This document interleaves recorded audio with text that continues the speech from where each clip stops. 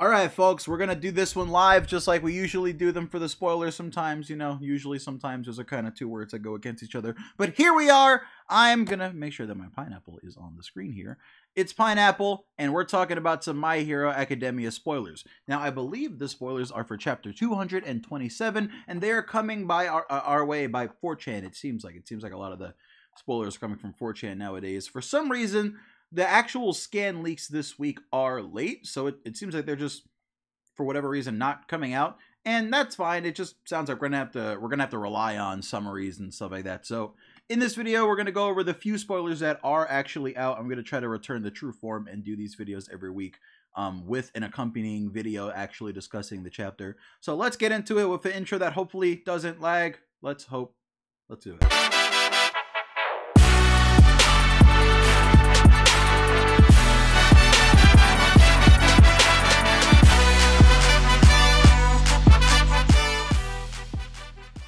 Okay, so we have, I don't know why Todoroki's on the screen right now, but sure, let that happen. All right, so let's get the pineapple out of here. Let's get Toga on here, and let's get Todoroki off of here. In the most recent chapter of My Hero, before the one that's on right now, I'm bumbling right now, Toga fought Chitose. She basically wiped her out using Ochako's quirk. I actually have a stick that I should have used that is half Ochako and half Toga, but that happened. Now, according to the spoilers for the next chapter that's coming out in a few days, officially out on Monday, please do actually support the official release. Chitose is confirmed dead. So, Toga used Ochako's quirk to kill Chitose, which is, and I actually think that's impressive enough that it does warrant me getting the Toga Ochako stick out here. Why not, right? Might as well represent it correctly. Get the moment right. Here it is. Yeah, like, she totally kills the Quirk Liberation Army member just right off the bat. So here we are thinking, and this arc is already going on, like, it's a little bit of a little lengthy, a little bit, right? But she just kills the member outright. And it's sad because I kind of wanted to see more of an explanation on the wristband that the Chitose had. I wanted to see a little more of that quirk in use. And in general, I want to see the Quirk Liberation Armies members live a little longer so that we can see them in the story more and kind of see this conflict drawn out a little more. But here we see Toga just using Ochako's quirk to flat out murder all of those Quirk Liberation Army members, showing that, once again, Horikoshi is putting in an effort to make sure that there is death in My Hero Academia. I'm going to do a video about death in My Hero Academia, and when I brought up that subject, a lot of my friends were like, death? Who dies? Pretty much. But yeah, so Toga kills Chitose, and we hear from the spoilers that Reed Destro, which is, the pointy-nosed Joker-looking guy who is the head of the New Quirk Liberation Army, we hear that, I think it's because of this, that he cries at some point in this chapter. So look out for him to just be crying and probably give a little monologue.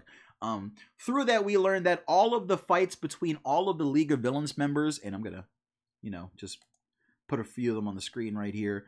All of the fights between all of the League of Villains members and the giant Toga Ochako, and the Quirk Liberation Army members are being recorded. And we also learned that there's an hour and 20 minutes until Gigantomachia gets to where they are and starts rampaging and destroying the entire city. So it's basically a race against the clock, because Shigaraki's plan was originally for them to pretty much weaken and soften the Quirk Liberation Army members enough that when Gigantomachia gets there, he can pretty much nuke the place and destroy the place and get rid of them effectively after they rescue Jiren. If Giron, right? I'm gonna say Giron because that seems like it's more of it. So that's pretty much the plan that they have. But it seems like in the meanwhile, they're pretty much just taking out the Quirk Liberation Army members. I mean, Toga just flat out takes one out, and Toga is actually confirmed to be down in this in these spoilers. It's said that she's down. She's not dead. She probably dips out into that alleyway from last chapter and just falls out, and nobody's probably going to find her for the duration of the arc. We probably aren't going to see her until it's time for us to leave. So I know a lot of people are wondering who is the next fight we're probably going to see, right? And in this chapter, we apparently see Shigaraki, and let's put him in the forefront. Shigaraki is going to be the next person you're going to see getting in some action, because in this chapter, Shigaraki is going to be just killing somebody. And we don't exactly know who, even though I'm going to go through the Reddit thread that actually has some of these spoilers in it in a bit, and it has some additional information that is a little less credible than the leaks that we have now, but I guess it's all coming from 4chan, so how credible could it be? You know, kind of just have to take it or leave it at this point. So Shigaraki apparently kills somebody, and we're going to really speak about Shigaraki a bit in this video. Shigaraki apparently kills somebody, right? And we learn about Shigaraki's backstory. We learn more about Shigaraki's backstory, at least. We learn that his sister, her name was Hana, which is, you know, kind of a flowerish name. And Shigaraki just starts, like, absolutely tripping out. He starts drooling at the mouth. He starts, like, acting really weird. And when he is in that kind of state, it sounds like he touches somebody, and this is the confusing part here, right? It sounds like he erases somebody without touching them. That's what the initial leak was saying. The initial leak was saying that Shigaraki goes into some sort of state, some sort of mind state, something, right? He starts drooling, and then people start getting, like, erased. You know how, like, Shigaraki can touch people and decay them without him touching them. Now, that makes... I mean, we're seeing that characters are getting upgrades, right? The last arc of My Hero Academia was with all the characters, the students fighting each other, and we saw a lot of them get upgrades. Our main characters got upgrades. And now we're seeing Toga, her quirk got upgraded, and we're hearing that Shigaraki is killing people. He's pretty much Thanos snapping them. He's just, you're dead. I think that's ridiculous. That's a little ridiculous if Shigaraki is just walking up to people and they're just poofing out of existence. Now, that leak, if it's to be believed, it makes it sound like Shigaraki is just absolutely broken. But there's another person that apparently in that Reddit thread was claiming to have said that Shigaraki apparently, like, touched the person, and then the people around them in the group started decaying along with them. And now that sounds like it makes a lot more sense than there just being this sort of aura around Shigaraki, because his quirk is, like, based on contact, right? One second, I gotta cough. His quirk is based on contact.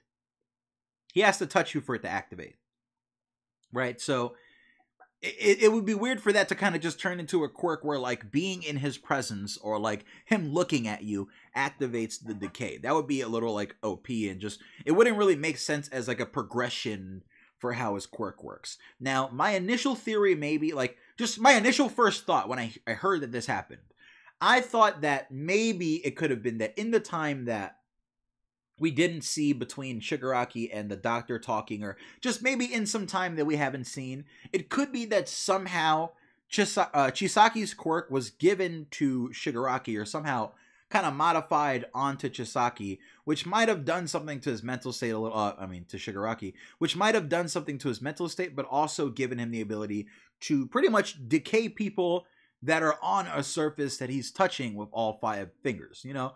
That's kind of like how I would envision him and Chisaki's quirk working together, like being able to decay somebody that's on a surface that he touches with all 5 of his fingers. But if it's actually the case that he touched somebody and they started decaying, and then, like, the people around them started decaying because they were near them, then I think that actually makes sense with what we know about Shigaraki's quirk. Because Shigaraki, and it kind of goes along with the whole, you know, character awakens their quirk thing that I like to do with video titles. Because Shigaraki, like, he touches the person and he starts decaying them, right? So if you've ever had, like, bread, let's say you have a bunch of slices of bread. Let's say one of those slices of bread in that bag is starting to rot and decay and grow mold on it, and you start seeing the little dots on it. But you see that the other pieces don't have those dots on it. It's not actually the case that those, like, pieces of bread are okay to eat. Like, all the pieces of bread in that bag are now bad. Like, they're all decaying at a faster rate because of that one bad slice of bread. So for Shigaraki to be able to touch something and make it decay, and then kind of have that spread to the things around it so that they decay without him even having to touch it, it makes sense with the theme of his quirk being to, like, control the decay rate of things. You know what I mean? Like, you can kind of see how it makes sense. Now, look, at the same time, you can say it's kind of a ass pull. You can say it, right? But that's something that you can say for any power-up in anything. And I will say, at the very least, and I know this is going to be some minimal explaining by Horikoshi, I will say at the very least that what made me like just get rid of the idea that this was something new for Shigaraki, that this was something that maybe he was given to him because of the Chisaki arm or whatever is going on, right? One, just Shigaraki has been fighting Gigantomachia for like days and nights for the last like how long? Like days, weeks, I believe, maybe even months. I don't remember the actual time, but he's been fighting like another super powerful being with like I remember like just the amount of time that he's been in combat over the last, let's just even say the last week, is like superhuman. It doesn't make any sense. So obviously there's gonna be, as a reaction to that, there's gonna be some sort of growth in his character and in his abilities and in his quirk. But even if you want to look beyond that, when we're told that Shigaraki apparently kills his family, right? Remember I did the video about, it's a little confusing to me how Shigaraki as a little kid could have touched everyone in his house with his 5 fingers and gotten rid of them. It led me to think that maybe what it actually is that All For One killed Shigaraki's family and gave him this quirk that and kind of like brainwashed him into thinking like, hey, you killed your family, you did this, become my tool, blah blah blah. But now this kind of brings that into question, because the whole reason for that theory was it was confusing to me how Shigaraki could touch one person and like, you know what I mean? Like how is no one stopping this little kid before he kills his sister, the dog, his dad? Like, you know what I mean? It's hard to believe. But here we see that he can touch one person if the leak is to be believed, right? We see that he can touch one person and the people around the person die. So it kind of leads me to believe that as a child, that's actually what he did. Like he used this version of his power, like, and we kind of have an example of this. And excuse me if I'm bringing up My Hero Vigilante spoilers. Sorry that I'm gonna have to talk about some My Hero Vigilante spoilers. So please just skip forward a little bit. I'm not gonna take too long if you don't want to hear those spoilers. We see in My Hero Academia Vigilantes, right? Let me get his stick. Let me get his stick out here. That's gonna sound like I'm saying something else. R.I.P. Wow. Sorry, guys. This is the content that we're here for. So this guy right here, our friendly neighborhood Koichi. Koichi, he thinks that his quirk is that he can slide on a surface if his hands are connected to that surface, right? And we see throughout the beginning of that series that he pretty much is sliding along walls, sliding along floors and stuff like that. And as the series goes on, he's learning more and more about his quirk. He's learning he can do more things. Like he can shoot air blasts and like do like little things. But one of the things that he does at one point is he just straight up flies. He like his quirk that he thinks makes it so that like he can glide along to a surface with his hands. He can actually use his feet to glide along the air and fly. And that's something that he doesn't really realize that he can do, but his mother explains that that's something that he can do as a child, and she kind of like, you know, made him stop doing that, like, hey, stop doing that, like, you know, obviously you don't want your baby flying around the house, which led to him taking a more grounded approach with his quirk. But his actual quirk, and we're seeing this more often, is that, like, his actual quirk is that he can fly. It's that his understanding of his quirk is limiting what he can do with it. So we're seeing that here possibly with Shigaraki also, where Shigaraki, his actual quirk is probably to actually like control the decay rate of things on like a more fine level, but he's thinking that he has to physically touch things. Like, you know what I mean? Like, I'm trying to, there's an in-universe explanation for why people's quirks kind of change and little things about their quirks are different over time. Like, it's not just that Horikoshi is just like, hey, I need to do this power up for this character here. And I know it sounds like I'm being a little bit of an apologist, but you know, kind of like, you can kind of see how there's an in-universe reason for somehow the way a person uses their quirk, like when you're a baby, you don't know anything. You know what I mean? Like you have to figure out how you're going to use your quirk. So the way a person uses their quirk is completely defined on how they think it's supposed to be used. It doesn't mean that that's the way that it's like, you know, that it is supposed to be used, I guess. So that's one really huge thing that happens in this chapter. We learn that Shigaraki is either able to touch someone and have the people around them decay along with them, or he's just straight up able to Thanos snap and people are just dying and getting erased, which I think would be ridiculous. Now, you would think that that would be the most interesting thing that happens in this chapter, right? But Shigaraki's fight, and apparently, according to another like strange leak in the Reddit thread, Shigaraki, the guy that he ends up fighting, is the Feel Good Inc. guy. If you want to go back to the chapter where the Quirk Liberation Army members are like covered, it's the Feel Good Inc. Quirk Liberation Army member. Apparently, that guy I think is just dead. I think he's just gone. And I think that same leak also says that Shigaraki loses an arm. I think he loses his left arm, or so. There's something about his left arm disappearing.